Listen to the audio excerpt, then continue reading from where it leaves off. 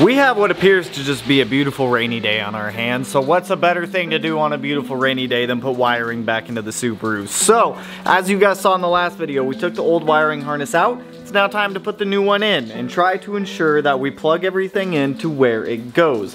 There's a lot of electrical stuff that goes inside of this car, and figuring out harness mapping is going to be a little bit of a pain, but we can do it. So here on the left side, we have our new harness from a 2016 STI Limited. There is the harness out of my 2017 STI Limited. Had to make sure I've got limited harnesses because the harnesses do differ a little bit, I believe. So they're both limited harnesses. Now, here's where the fun stuff starts, is I have to figure out how this thing lays out inside of the car, because honestly I have absolutely no idea. Luckily we have the whole garage to ourselves today, so space shouldn't be too much of an issue in here. This is definitely not going to be fun. Doing harness stuff like this is never a good time, but we have no choice to do it. By the end of this video, we're gonna find out if that harness, I should say, was our problem or not, because we're gonna get this thing fully installed. Whether it's probably gonna be a today and a tomorrow thing for me, which will all be one video for you guys, but let me just hop in the car, start figuring out the routing for this, so that way we can just try to get through this, because this sucks. Like, this sucks.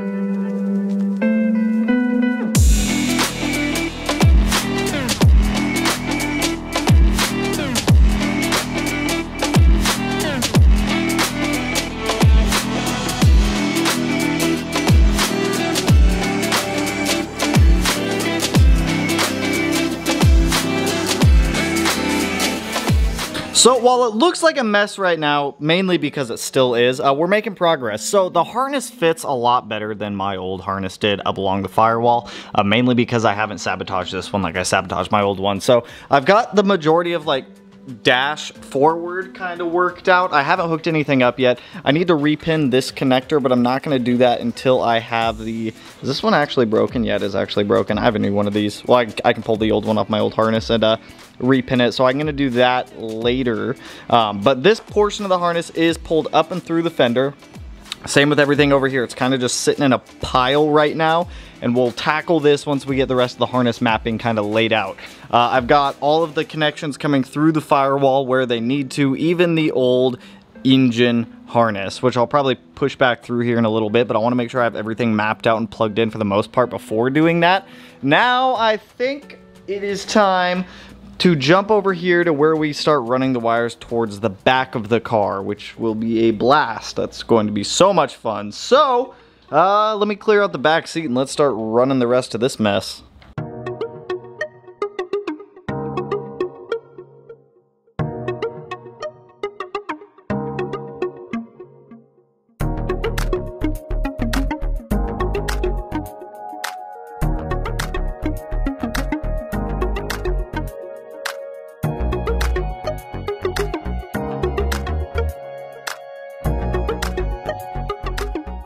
Okay, so we're in a good news, bad news situation here. Good news is the new harness is going in as it should. The bad news is there's a little bit of differences. So after doing a quick Google, I should have looked at part numbers before I bought this harness, but it's whatever. I have a feeling it's still going to work.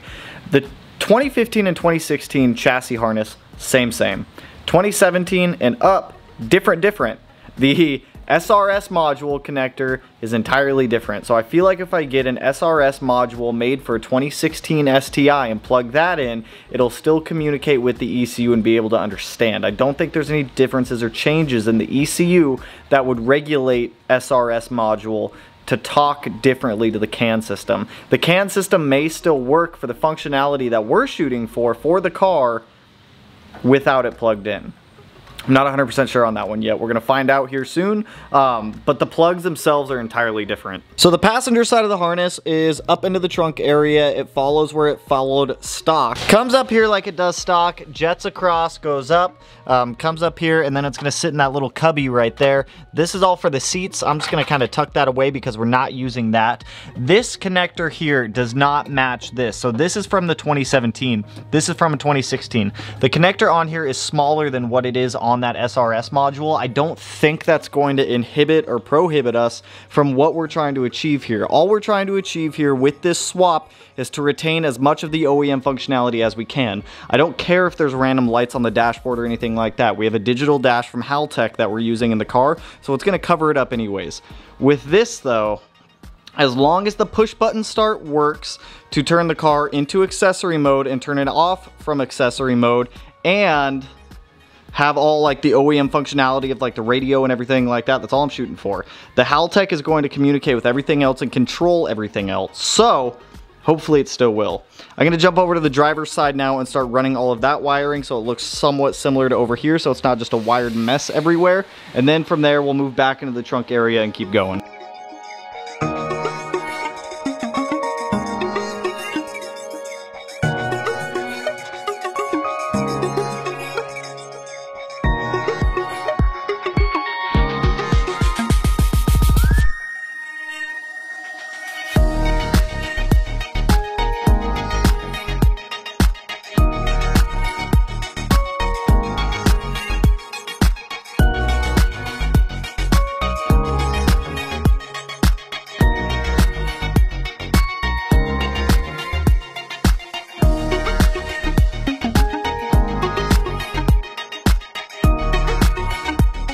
Okay, this time I actually do have to stop for the rain, even though I'm working with the garage door shut. But let me show you guys the progress, and actually let me show you why I have to stop. So we pretty much have the entire harness laid out where it's going. All we have left is the engine bay, plug everything in, test it, and make sure it all works, which is going to be the scary part. So the entire harness, it really wasn't as bad as I thought laying this harness out. I didn't really reference any of the pictures I took because the harness really only routes one or two directions.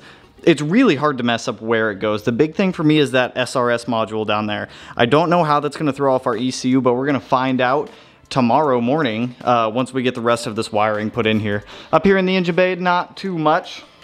All we have left to do is get all of these wires in the engine bay to their respective homes, get the cowl back on, the windshield wipers, get a battery in here, and test the electrical system. Now the reason I have to stop tonight is I have to stop the great flood from continuing to go into the house any more than it already is. So let me take care of the great flood and I'll see you guys in the morning. So that way we can test the electrical system on Blue here to make sure that it's working. So we're one moon cycle later, it's the next day. So I'm gonna get going on the engine bay first to start knocking out a lot of this wiring. Once we're done up in the engine bay, I think we're gonna go to the back of the car. We have to go under it to do the rear diff temperature sensor plug and the auto leveling headlight plug. After both of those are done, we can jump in the car and start getting in all of our temporary stuff, like the ECU, the BIU, the fuse box, the fuse panel, all that stuff, to test the car to make sure it works. If it all works, we're gonna get the dash bar back in.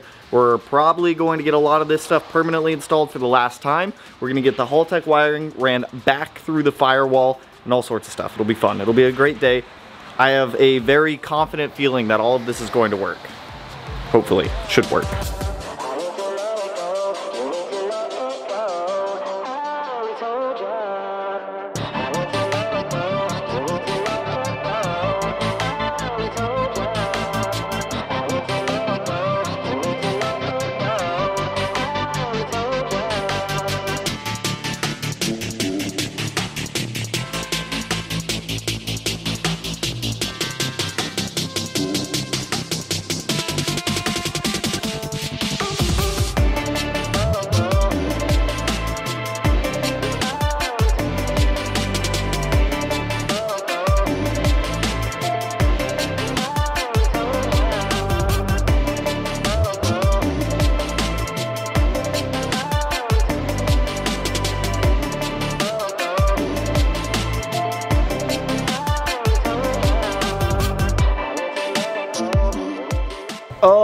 I think it's been like 2.5 hours or 3 hours since I last updated you guys, just going through time lapses. The fuse box absolutely kicked my ass, but I figured out how to get that back together.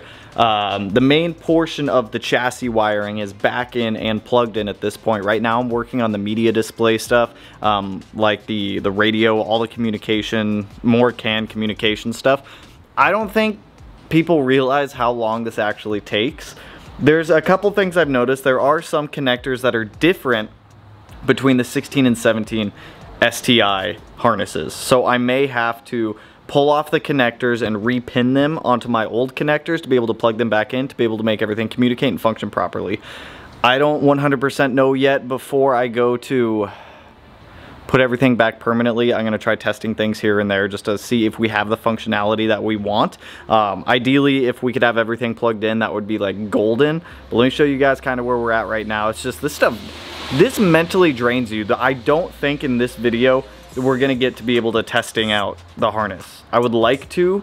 Maybe I'll make this a 3-day video and just post late tomorrow. I don't know. This literally takes so long to do. Like, it's ridiculous. This is probably one of the most mentally draining things I've ever done. So for the most part, getting the harness back in isn't as bad as you'd think. The harness naturally wants to go to certain areas, and when you have the crash bar back in, it naturally wants to line up with some of the pop clips that are already on the harness. So it's pretty easy to get everything back where it should be. The problem I'm running into is figuring out what connectors go where, because some of the connectors are different. Like on my old harness right here, this is one of the connectors that is different. So I don't know why the connector style is just slightly different in size. So that's what I'm fighting right now, is getting the connectors to pretty much go back in their homes and go where they want to go, where they naturally want to go, because we don't want to force anything where it doesn't want to go. So this is my life.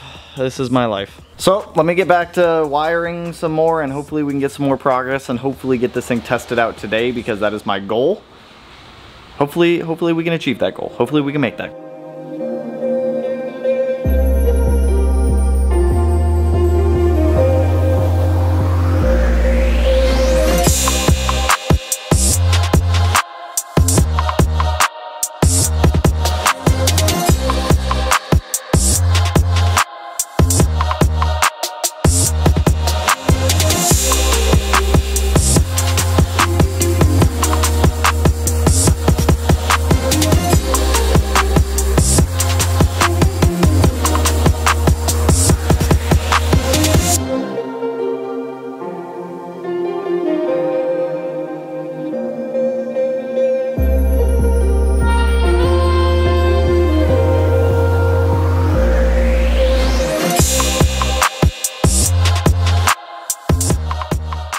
Okay, it's late, and I think I have enough hooked up and plugged into where we can test this. Actually, maybe I should plug the steering wheel back. No, the clock spring's plugged in, it'll be fine. Let me plug the battery up to this, and let's see what the fuck happens. Hopefully it doesn't explode or catch on fire. That is my goal here. Oh, fuck, stop, stop. Oh my God. Okay, everything just automatically turned on again. It's very angry. What happens if I push the button? Access key not detected. It's right here. It's right here. Okay, so... okay, we have more features. Access key disabled. To start, check owner's manual. Well, we're not trying to start quite yet. Rear diff temp, I know. There's shit that's not plugged in, so it's probably freaking out about the stuff that's not plugged in. Oh. I don't know if this is progress. I actually have no idea if this is progress or not. It's not detecting the access key now. I'm so over this, you guys. I don't want to do this anymore. I don't want to do it anymore. It's very upset. It says all doors are open. All the doors are open. Actually, what happens if I close this one? Well, it has detected that I closed a door, which I guess is progress. I'm stopping for the night. I don't know if I'm gonna keep this video going or if I'm gonna end it here. So I'm gonna leave that open for interpretation, and we'll find out here shortly. It's just this wiring, it just beats the hell out of you mentally. Like, it just like pummels you to shit, and it sucks. So I'm gonna take a break for a little bit, and we'll see if I decide to keep going in the morning or if I decide to end the video. We'll find out. Alright, it's the next morning. I've been plugging away on the STI for like 2 hours now. No updates, no progress, no changes. The key isn't being detected by the car, which makes me think the immobilizer is now stopping us for some reason. It's just such a pain in the ass with this thing. Like, I just want to push it into a corner and forget about it, set it on fire, push it off a cliff at this point. It's so demotivating to work on this thing when there's just so many little stupid problems that are just keeping me from like progressing with the build. Now there's two options for what I see here. I could buy a brand new bulkhead harness from Subaru, put that one in, and I have a feeling that one would resolve all the issues because A, it's for 2017 and not a 2016, so the harness changes won't be that big of an issue. B, we could go full race car and just put everything on a switch panel, but that completely defeats the purpose of why I wanted to build this car in the first place, because I wanted to retain all of the OEM features to make it seem like the car came like this from Subaru. So it's not even like the EG33 isn't even interfering with anything right now. It's not even interfering with absolutely anything. All the wiring I'm dealing with is for a stock V8 chassis Subaru, and for some reason it's still just not working. And I'm starting to lean towards the idea that maybe because this is a 2016 harness and not a 2017 harness, because there are those changes that I found between a couple connectors, the SRS module and things like that, that may be causing more problems as well. I don't know. So I'm gonna go hop on the computer, see how much a brand new bulkhead harness costs from Subaru. I have a feeling it's gonna be stupid expensive, which is gonna push this out a couple weeks. I can't keep throwing money at harnesses and harnesses and harnesses. So I think best route here is to save up a little bit, buy a brand new bulkhead harness from Subaru, swap that in, fix the issues, get the Haltech wired in, keep going forward. I don't want to put everything on a switch panel and just completely derail the entire reason I'm building this car, or the entire reasons that I'm building this car. Like, people have done these swaps before in older chassis, because older chassis don't have the difficulty of the CAN bus system, and it's a lot easier to get everything like working. So I don't know. I mean, maybe worst case scenario, we take it out of this car and we put it in a different car. I'm just joking, we're not doing that. The fab work wouldn't line up. So I don't know. I think that's where I'm gonna stop this video, at least. I'm probably gonna play with this a little bit more this afternoon, but that's all I got for you guys on this one. If you like the video, if you want to see me light the car on fire, push off a cliff, go ahead, hit that like button, turn it whatever color it turns. I'm just joking. We'll get the issues figured out at some point, I hope. I'm getting tired of wiring. It's been 3 days. 3 days putting this new bulkhead harness in, to fucking waste 3 days. But anyways, like I said, if you guys want to subscribe, I'm not going to tell you to do it. You know what to do if you want to. And with that, I will catch you guys in the next one. Peace out, homies.